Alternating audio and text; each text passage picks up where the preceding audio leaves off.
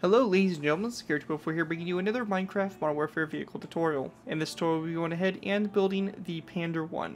The Pandur I is a 6x6 configuration wheeled combat vehicle, which can only be described as a multi-purpose vehicle for its development to fulfill a wide variety of combat roles, with all variants sharing the same automotive components. It was first developed as a private venture, and the first prototype appeared in 1985. Since then, a series of pre-production variants have been produced to demonstrate a number of roles, from unarmed ambulances to various turreted models mounting weapons from 12.7mm machine guns to 30mm cannons. The base model, Pandur APC, does not have a turret, although firing ports for occupants' weapons can be provided in whole sides, while two doors for the passengers are provided at the rear. There are also roof hatches.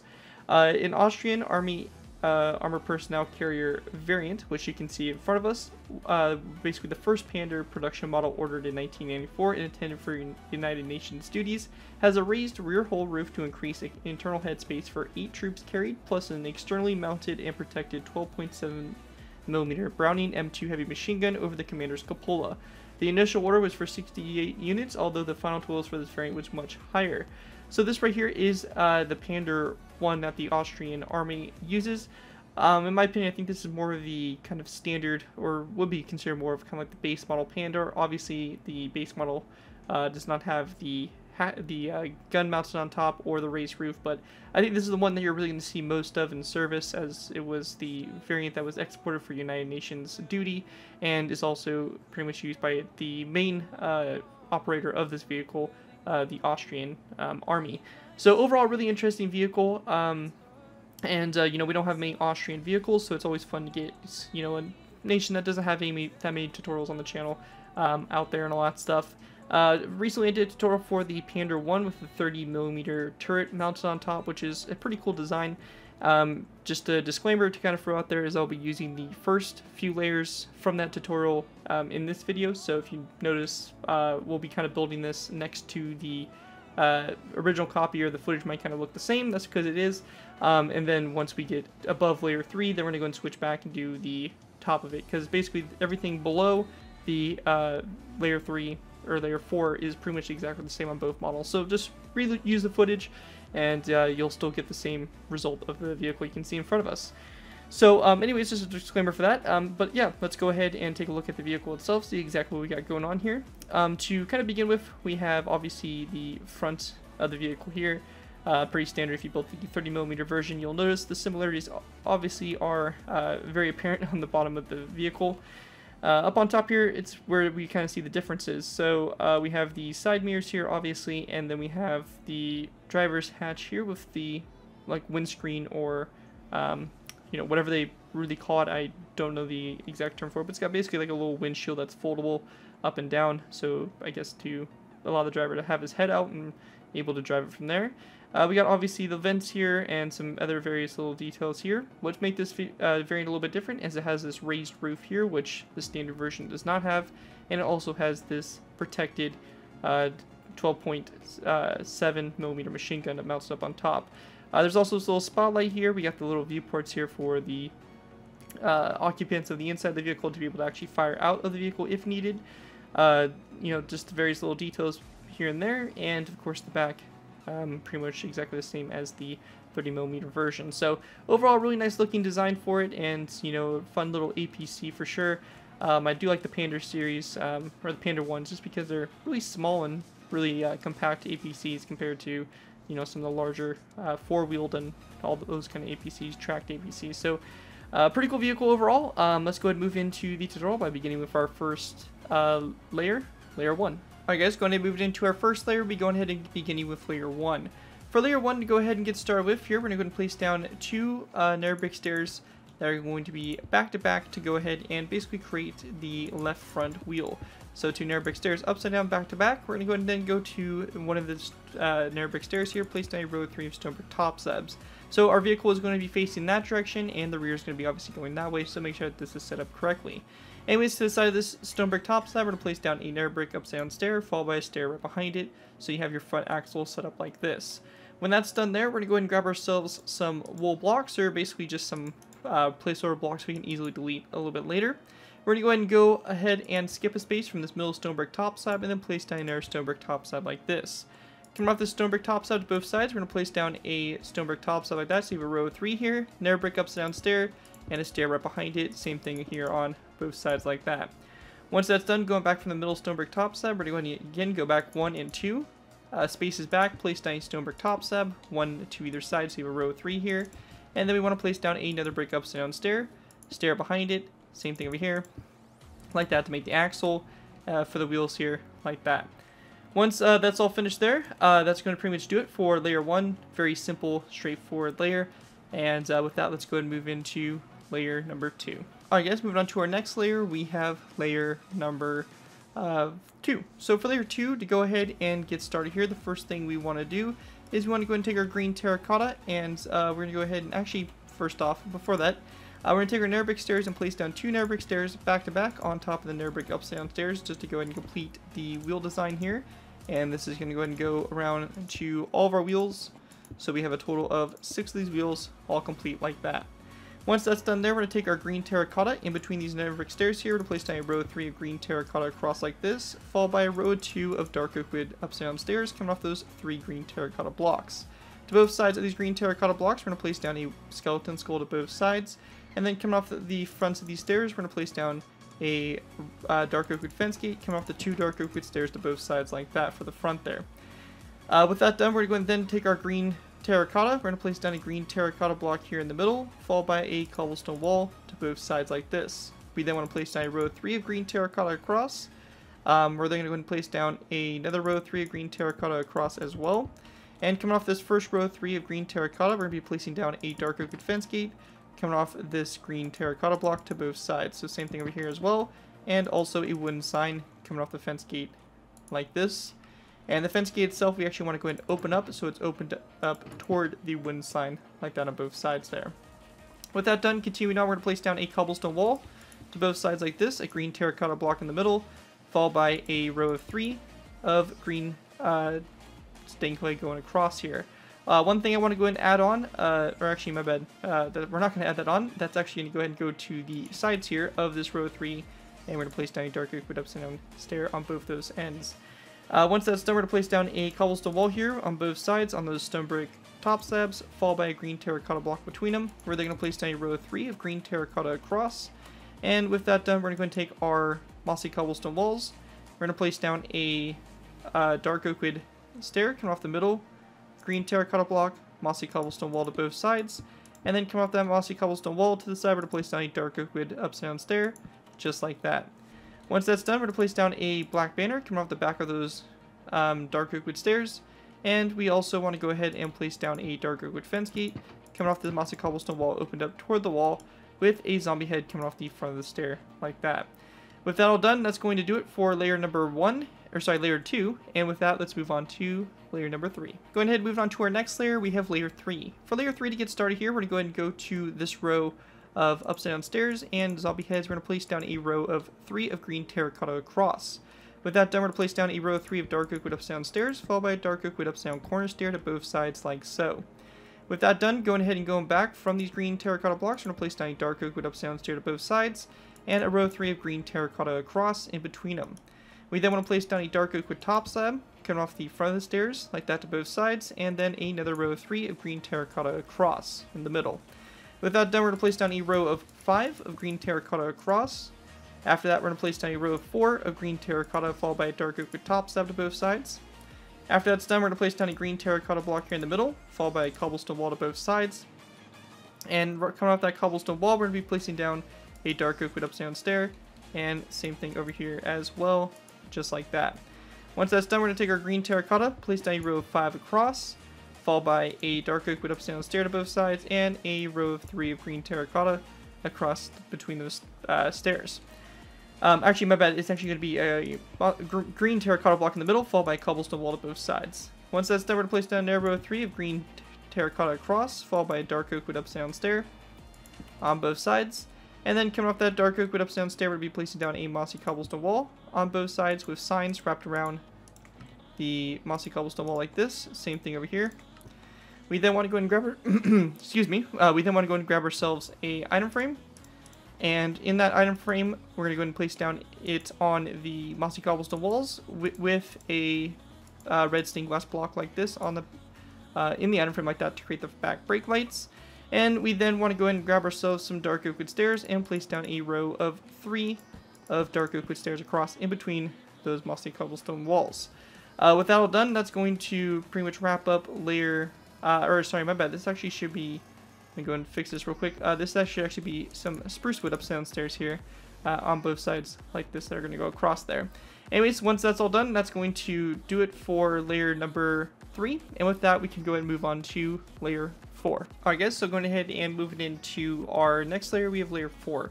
For layer 4 to go ahead and begin with, we're going to place down a green carpet right here on top of this dark oak wood upside down corner stair. We then want to place down a zombie head right next to it. With that done, we're going to then place down a row of 3 of green carpet over to the side like so. With that done, we're going to go to the middle block in this row of 5 of green terracotta, place down a spruce wood slab like this, followed by a spruce wood slab over to the right side like so. With that done, we're going to go and then place down a dark oak wood dark oak wood fence post that's going to be on both sides like this, and then also right next to this spruce wood slab here, we're going to be placing down a dark oak wood slab. Coming off this dark oak wood fence post here to the sides, we want to go ahead and place down a dark oak wood fence gate opened up toward the rear of the vehicle. So same thing over here on this side. Coming off the dark oak wood fence post toward the front, we're going to place down an item frame on both sides with a glass block in it for the front headlights. And going ahead and going to the dark oak wood fence gates here, we're going to be placing down a item frame like this on both sides with a black wool block in the item frame like that, and also a wooden sign over the item frame like this for the side mirrors like that. With that done there, we're going to go ahead and continue on by placing down a row of 2 of spruce stairs behind these spruce wood slabs. We then want to go ahead and go to the sides here of the spruce wood stair here, place down a dark oak wood corner stair there, dark oak wood stair next to this spruce wood stair, and a dark oak wood corner stair like that to the side. Going back from this dark oak wood corner stair, we're going to place down a dark oak wood stair back on both sides, followed by 1 and 2 black wool blocks from the right side, and then a green terracotta block there. Once that's done, we're going to go ahead and grab ourselves some nether brick stairs. We're going to place down 1 and 2 nether brick ups and down stairs along the right side here, followed by wooden signs along the sides of these stairs. With that done, we're going to go ahead and then take our black wool. We're going to place down a row of 2 of black wool after these 2 black wool blocks, followed by a green terracotta block to the side, and then we're going to place down another dark oak wood stair, like so. After that's all done there, we're going to go ahead and then go from this nether brick stair here. We're going to place down 1, 2, and 3 green terracotta blocks over. We're going to grab ourselves a mossy cobblestone wall and place down a mossy cobblestone wall coming off this green terracotta block with a wooden sign on the side of it like so. With that done, we're going to continue on by placing down a dark oak wood stair that is going to be facing this direction after this nether brick stair, and coming off the side of the stair itself, we're going to be placing down a wither skeleton skull like that. Once that's done, we're going to go over from the stair 1, 2, and 3 green terracotta blocks, and then over here we're going to be placing down a shulker box, so a green shulker box like this, and on the side of it we want to place down a wooden trapdoor like so for a jerry can that's going to be mounted on the side of the vehicle. Going back from this dark oak wood stair here, we're going to be placing down 1 and 2 dark oak wood stairs back, and back from the green shulker box over here on this side, 2 dark oak wood stairs back. In the space in between the stairs, we're going to place down 2 rows of 3 of green terracotta like that across to fill that space in. And on the sides of these stairs here, we're going to be placing down some item frames with black wool blocks in it for the little viewports here for the occupants inside of the APC. With that done, we're going to take our green terracotta, going back from this dark oak wood stair. We're going to be placing down a row of 5 of green terracotta all the way across. At this point here, we're going to place down a green terracotta block on these mossy cobblestone walls to both sides. In the space in the middle here, we're going to be placing down a spruce wood plank on both sides here, and then in the very middle, we're going to place down a green terracotta block. Coming off the green terracotta blocks toward the rear here, we're going to place down a sign on both sides. Over here to the right side for a little compartment, we're going to place down 2 tripwire hooks. And over here to the left side, we'll be placing down a row of 2 of ladders for a back fence on the side. When that's all done there, we're going to go and take some sandstone top slabs, and for a little bit of detail back here, a little bit of extra stuff, cargo maybe mounted on the back, we're going to place down a row of sandstone top slabs. If you do not want to include those sandstone top slabs, that's no problem at all. For this, you can very simply just go and place down stone buns on those 2 spruce wood planks and call it good. But for us to keep it consistent with the design we have over there, I'm going to place down a row of 3 of sandstone top slabs across the back there. Anyways, with that all complete there, that is going to wrap up layer number 4, and with that we can go ahead and move on to layer 5. Alright guys, moving on to our next layer, we have layer 5. For layer 5 to go and begin with, we're going to go ahead and place down a wither skeleton skull at a slight angle on top of these dark oak wood fence gates here to both sides. So you just want a slight angle, not very sharp, just like that, very gradual on both sides.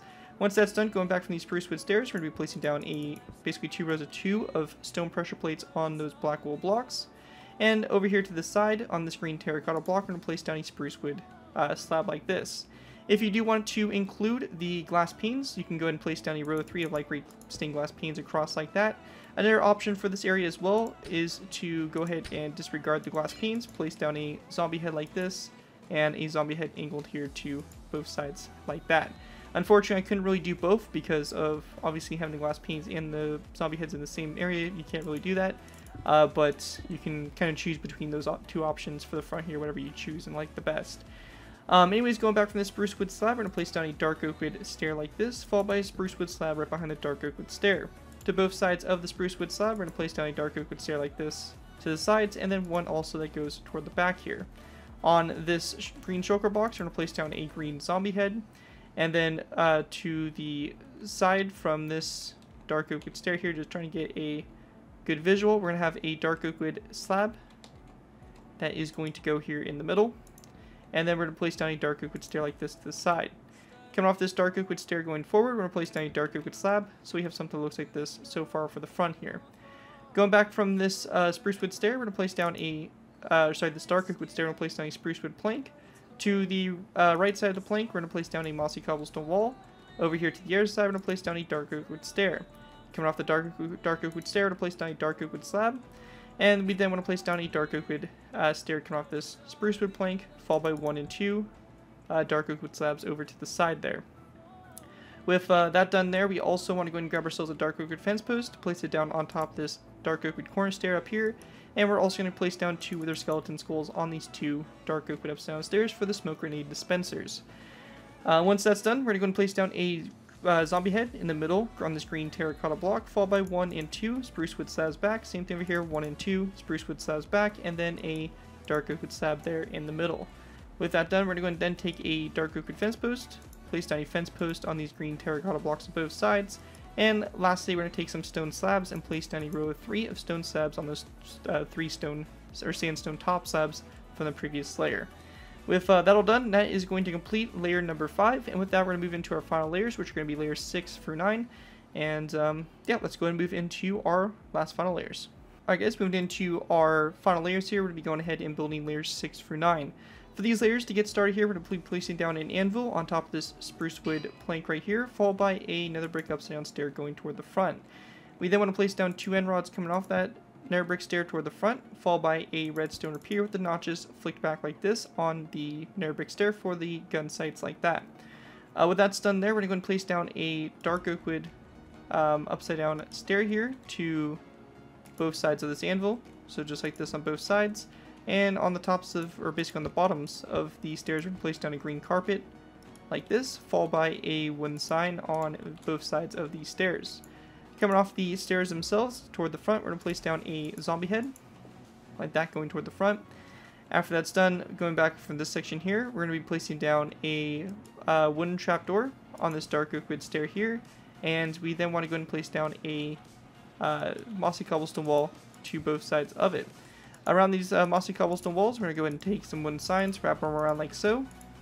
And we also want to place down a wooden sign on this wooden trapdoor like that. And that's going to do it there for your 50 caliber machine gun. With that done, on this dark oak wood fence post here, we're going to place down a wooden trapdoor with an item frame coming off of it. And in the item frame itself, we're going to be placing down a glass block for a little spotlight here on the vehicle itself.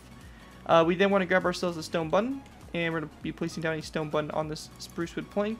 And lastly, we're going to go ahead and grab ourselves some iron bars, and going up from these dark oak wood fence posts here, we're going to go ahead and place down a row or a column of 4 iron bars going up like this. So 1, 2, 3, and 4 up like this for the radio antennas.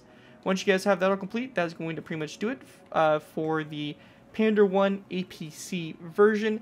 Hopefully you guys do enjoy this design and are able to put it to good use. If you guys do end up using it, I do want to say you guys give me proper credit for it. This will be linked from Assign the build, link to my channel or this video if this does appear on any social media sites.